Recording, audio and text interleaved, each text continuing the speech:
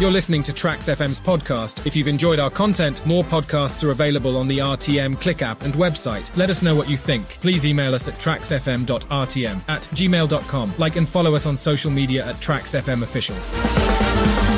Good morning, everybody, and welcome to the second hour of Trax Momentum. Today's interview feature is called W Talk, where we delve into thought-provoking topics that matter to women. And on today's show, we'll be talking about blood donation and iron deficiency. And to help us understand this topic a little better, I have in the studios our special guest, Dr. Christina Lee Lai Ling. She's the head of Department of Transfusion Medicine at University Malaya Medical Center. Dr. Christina, good morning and welcome to W Talk. Hello, Anil. Good morning. Yeah, thank you for having me here. Yeah, the pleasure is ours. And I understand this is this is not your first time on Trax. You've been a regular on our show before. Yeah. Thank you very much for taking time off. Thank you for inviting me. Yeah. And also for our listeners, don't forget that you can also catch the interview via Trax FM's official YouTube channel. There you can get a glimpse of what's happening in the studios and take a look at our guests as well. Now, Doctor, without further ado, we'll jump in straight into our discussion today, which is, I should say, it's iron talk. We're talking about donor essentials. Right? Yes. So, Dr. Christina, if someone is looking to donate blood here in Malaysia, what's the ballpark hemoglobin level that they should aim for? Okay, thanks, Anil. So, in Malaysia, the minimum hemoglobin that a person can donate blood for men, it will be 13.5 gram per deciliter, and for women, it will be 12.5 gram per deciliter. So, this is the minimum hemoglobin for a person to show that their blood, in their blood, the hemoglobin is good enough for them to donate to another person. Because in blood donation, we typically do not take anything more than 13% of the total blood volume from a person. So, example, it based on the weight of the blood donor as well. Sometimes we have a smaller, more petite female donors, so we will take less blood from them to not cause them to have any iron depletion or any effects of iron deficiency in the future. Yes. So, speaking about low hemoglobin levels among blood donors, what do you think is the major suspect that's causing the depletion in the hemoglobin levels? Yeah, thanks, Anil. So typically when a person wants to donate blood, which is very good because blood donation is actually an altruism act. So the first thing we need to know is we do a capillary blood check on the fingertip to see how much is the hemoglobin. Now, we used to think that this just check your capillary blood on the fingertip is very accurate, but actually it is not so. Actually, it just reflects the hemoglobin is good enough to donate blood, but it doesn't show what is our storage iron. So typically, I like to think about our iron as a functional iron. Usually, our iron, we put that in the iron in our body. Most of them are functional. About 50% to 55% of them is in the function where you can see from your blood test, and another 40% is actually in our storage. So what we check on our blood is like our cash. If you have enough cash, you can go out and buy things. Like money that's left. When you run out of money, that's when you start getting worried. Yes. So the one that we are always concerned about is actually the iron storage, which is actually about 40% of our iron is actually stored in our storage pool. So we can only test this with actually more blood tests, biochemistry tests, such as the serum ferritin. So coming back to in a blood donation setting where we just check a capillary blood, typically a low hemoglobin in a blood donor, less than 12.5, we do not allow them to donate blood. Now, what could be the common reasons? Most of the time, if let's say this is a female blood donor, we usually think about physiological cause first. Is it just have a menstrual blood loss and is it too much menses? Or sometimes our diet is not good enough. We are not taking iron-rich food. Or what is the diet? Sometimes vegetarian, I'm not saying all vegetarians, but many studies have shown that vegetarians is more increased risk of iron depletion. The other thing is sometimes we do have donors who donate very, very frequent, and yet they do not compensate their iron loss from blood donation. That can also cause iron depletion. At the same time, Malaysia, we are actually in the Mediterranean belt, and thalassemia can be quite common.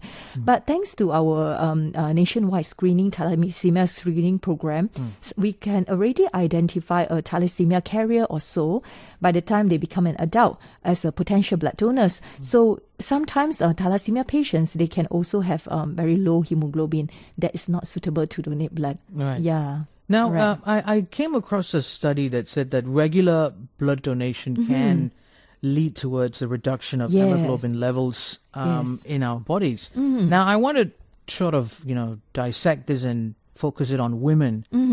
Moving away from blood donation, now, women experience something called menstruation every month. Yes. Due to heavy menstruation, especially when they're reaching their 40s menopause level, when they're experiencing that, will that also affect? Can you share your thoughts on how that affects the iron loss? Iron loss, Yeah, yes. sure, Anil. So what we typically see in the lifespan of a woman, so by the time you are 17, you can start donating blood because there's a legal age of donating blood. So women, typically they will donate, the female and male ratio of blood donors are typically quite the same during the 20 to 30s. And by 30s, a lot of women go through childbearing age. That's when, blood loss from childbearing and also pregnancy, breastfeeding, so they would be differ, so that we can see the percentage of female donors coming down in the childbearing age. Then, as a woman going into menopausal age, post-childbearing, they have a good time of no more childbearing age. So that is then the iron stores are slowly compensated. And as if some of them have very irregular menstrual bleed and things like that, they can have iron depletion as well as they go into the perimenopausal stage. So what we typically see is in a childbearing age group women, because of menstrual loss and also the childbearing and all these natural processes, there is less blood donors during this age group.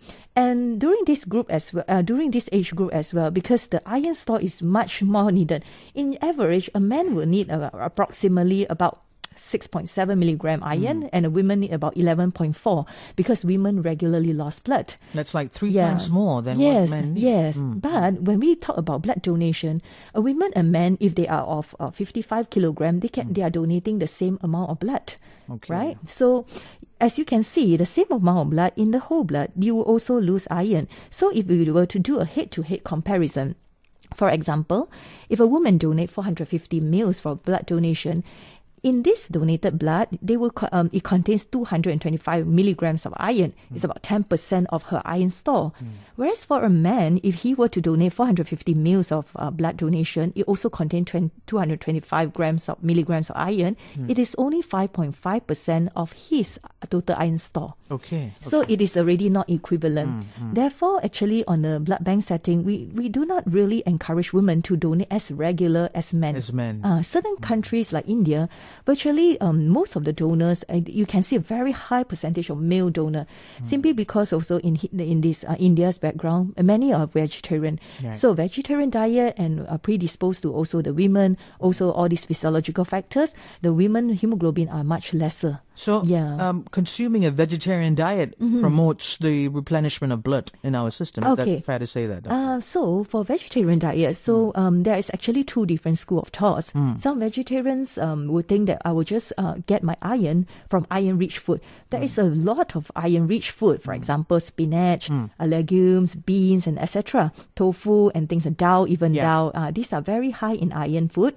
But coming back to the biochemistry, actually the meat-based food, actually the iron is easier to absorb. For example, liver or red meat. The iron content is much higher in this non-vegetarian food source, and it's also easier to absorb by our gut.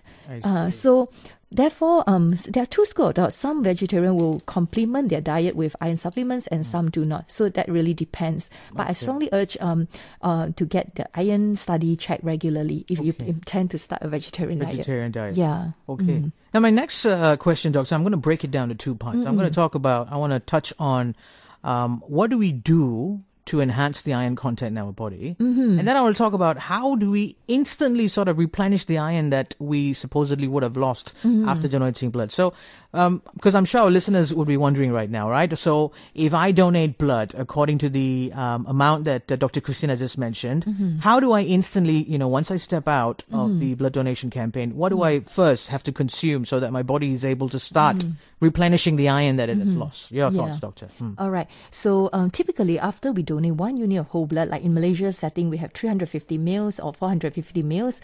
our body take an average of 70 to 150 days to compensate all this iron loss. Therefore, you cannot donate a whole blood very regularly. You can only do it after 90 days or so. So immediately after, and we are very blessed because in Malaysia, most of our blood donation center, after blood donation, we give out iron supplement and folic acid to our blood donors. However, this is not the full dose. You probably need more than that. Typically, we give like 1 or 2 weeks to the blood donor. But it's quite sad. Sometimes our blood donor may feel, I don't need it because I'm a healthy blood donor. But what we do not think about is actually the iron that we lost during the blood donation. Okay. So to compensate iron loss, I typically to encourage all our blood donors, especially women, to take the iron tablets, iron supplements, or folic acid together after the blood donation, and also to take more iron-rich food. Okay. Yes. Okay. Great. Folic acid and iron supplements. Yeah. All right. Dr. Christina, thank you very much for sharing your thoughts. We'll go in for a quick break. When we come back, we'll try to find out more on how iron gets absorbed into our system. Yeah? Sure. For our listeners who are just tuning in, I'm speaking to Dr. Christina Lee Lai Ling. She's the head of Department of Transfusion Medicine at University Malaya Medical Center. And today we're speaking about blood donation and iron deficiency in women. Keep it right here on W Talk at Trax Momentum.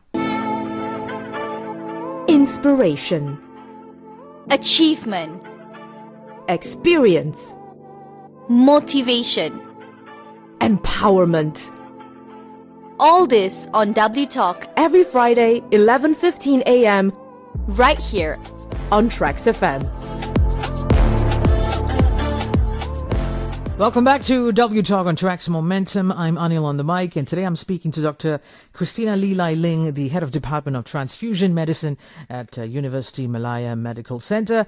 And today's topic is on iron. Not iron, the raw mineral, but iron, the nutrition that is needed in our body. Dr. Christina, welcome back to W Talk. Thank you, Anil. All right. Now, Doctor, we're going to break it down. Now, how exactly is iron absorbed in our body? And how vital is this nutrition of iron for women especially? Yeah, all right.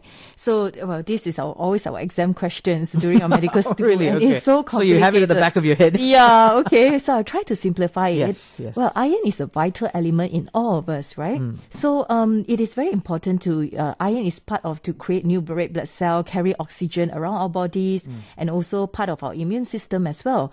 And you'll be surprised actually, most of our iron in our body, 50 to 55% of them are actually in our red blood cell, what we call a functional iron. So they are sitting there in all our red blood cells. So if we lose blood, and our iron will also be lost in our blood.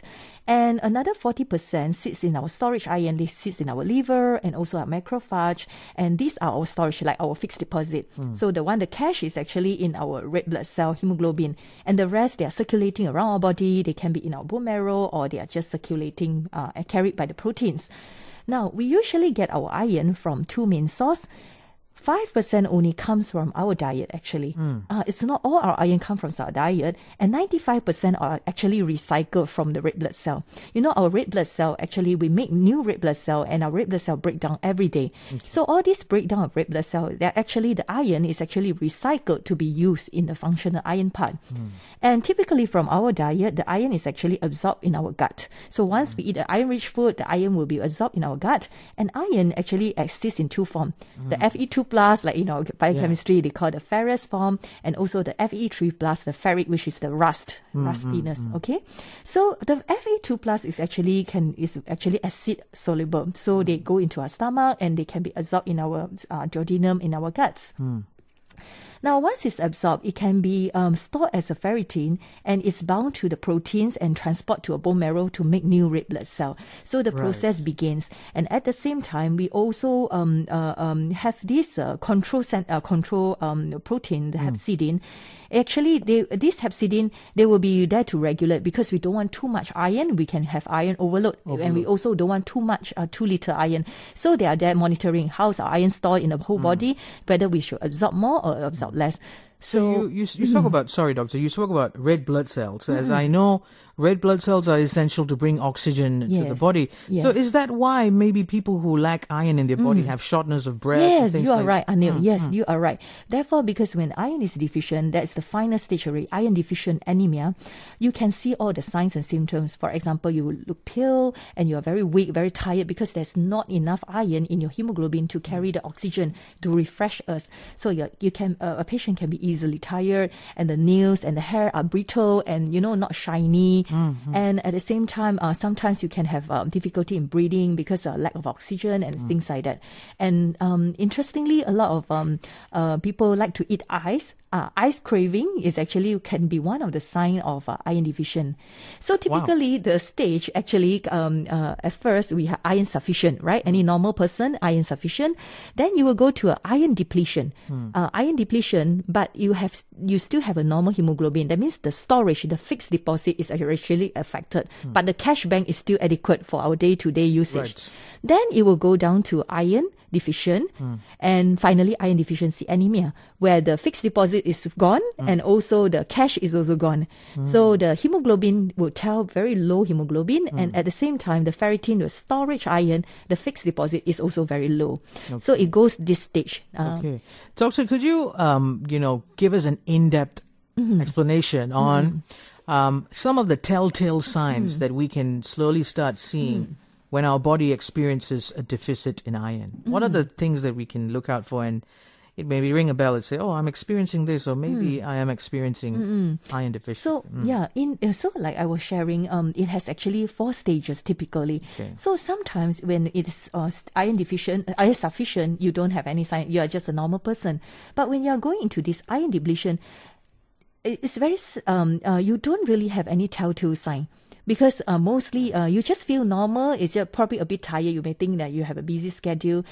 Typically, it is only until the iron deficiency anemia stage where you can see all this full-blown pale tiredness, your hemoglobin drop, bitter nail, and things like that.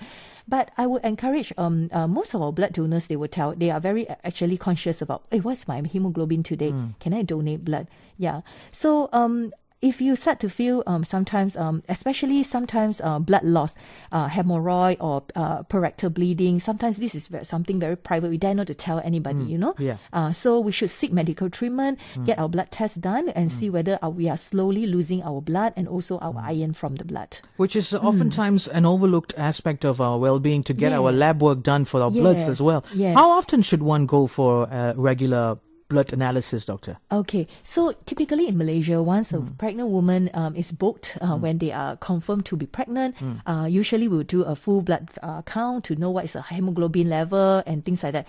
Typically, we do not do the iron study until we are suspecting maybe this could be iron depletion or etc. So for anybody after 40, women after 40, I would encourage a yearly medical checkup, including pap smear, breast examination, and the rest. Women health, women wellness. But for blood, some of us have blood fear, needle fear. We still need to see a lot of things from our blood. We need to analyze using a hemoglobin analyzer and also a biochemistry analyzer. So we still need to get our blood tested to know all this. Okay. So the best would be at least bare minimum once a year. Yeah, once a year. If all is fine, maybe in 3 years later or 5 years later. Yeah. Okay. Now let's get a picture of the situation on ground in Malaysia right now, doctor. How common is iron depletion among blood donors in our country? Right. Iron deficiency or even anemia is actually a global problem. So one is actually so we are not also spared because iron deficiency is very common. We have multiple studies done in Malaysia. Like for UMFC study, we had a study done in year 2002 and also year 2005. Actually, it depends. About 5 to 20% of our female regular blood donors, they could be iron depletion. So especially female regular blood donor, meaning to say they donate blood more than twice per year. Most of the time, first-time blood donor, they are still well, the iron store is good and things like that. But if they donate more regularly, more than twice per year, then they are more prone to iron deficient. Sometimes we think that male donors are okay. Male will not have this iron depletion problem. That is also not true.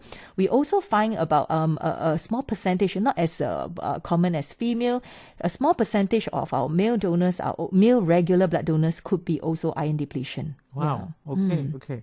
And how do we treat that iron deficiency, anemia among blood donors? All right. So typically, once by the screening, by the capillary blood test, we know that they do not pass the pre-donation hemoglobin, then we will not allow them to donate. So we will, because from our hemoglobinometer, we can agak-agak know what is the level. Okay, let's say less than 10, and we will ask them to see our medical officer whether they have any blood loss, recent illness, or things like that, which can contribute to any loss.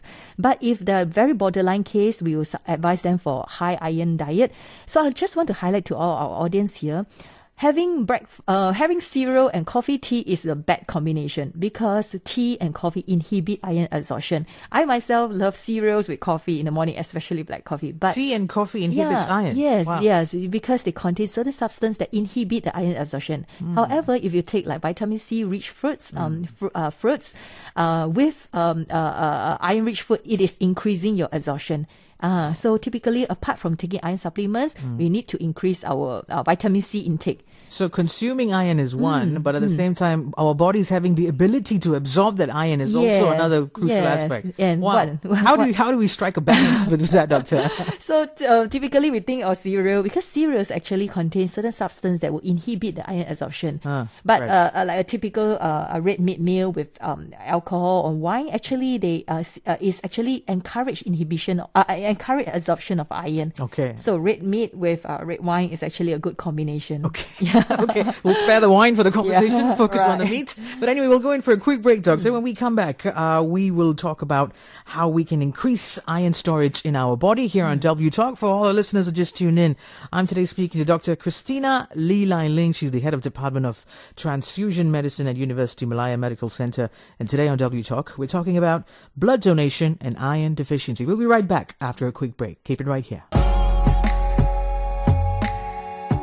W Talk, where we bring inspiring women from all walks of life.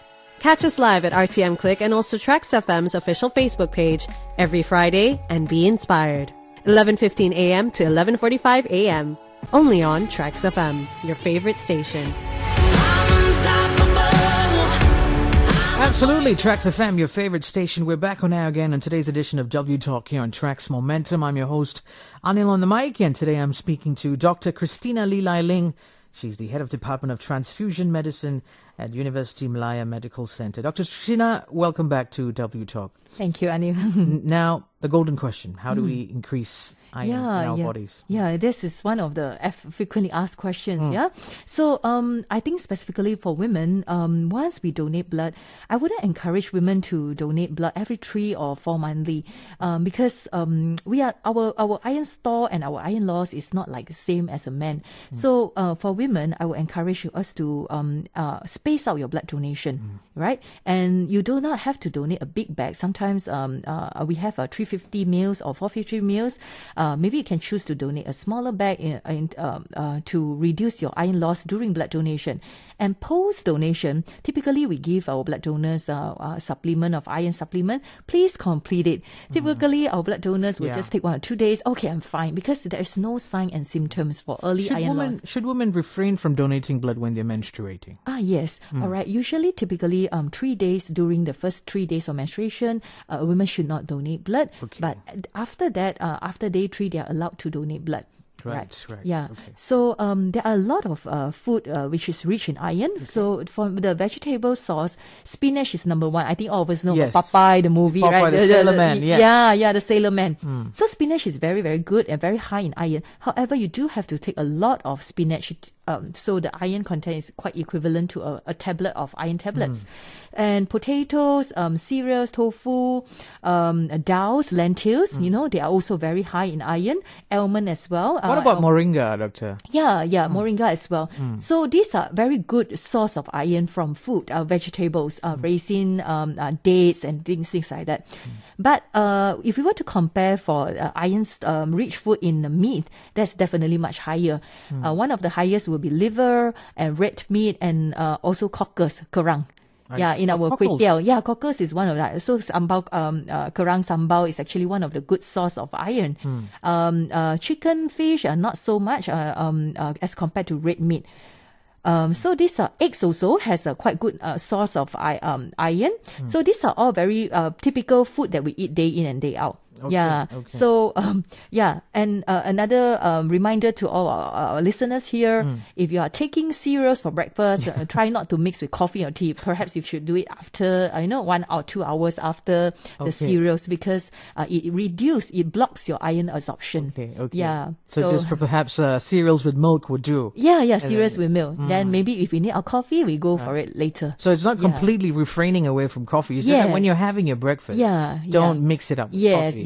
An hour later, as you said. Yes. And taking citrus, vitamin C rich food can also encourage the iron absorption. Okay. Yeah. Now, Doctor, I want to go back a little bit to blood donation. Yeah.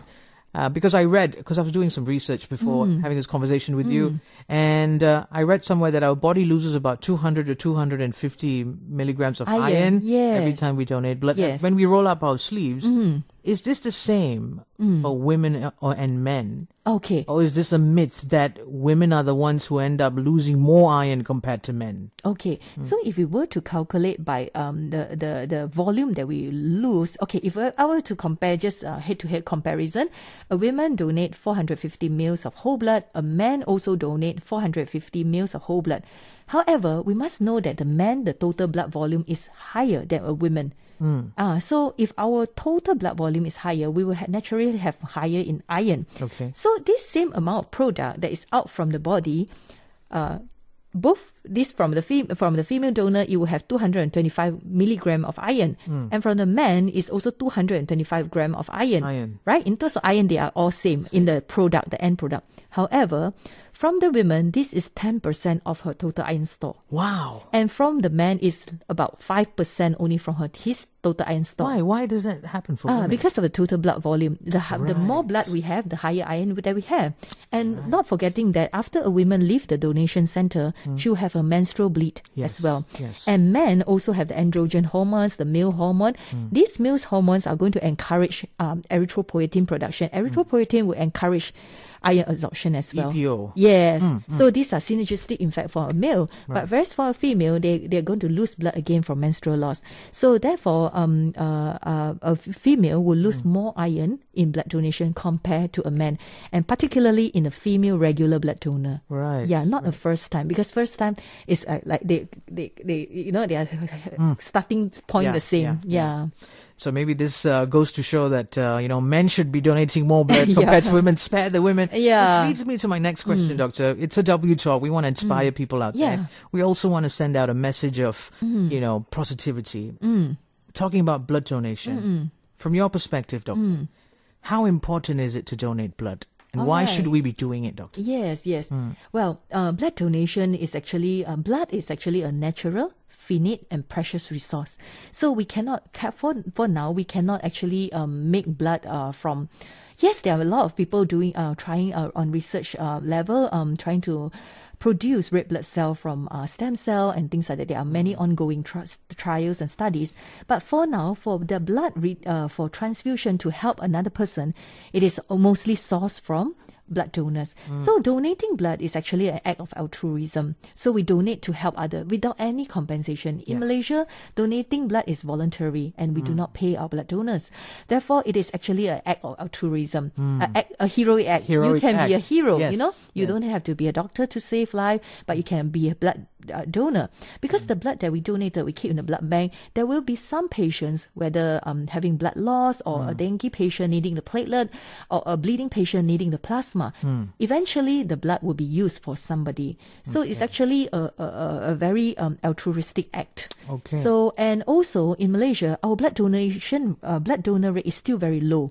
We are about 2.5% currently, as compared to other countries where 8% of the population could be a blood donor.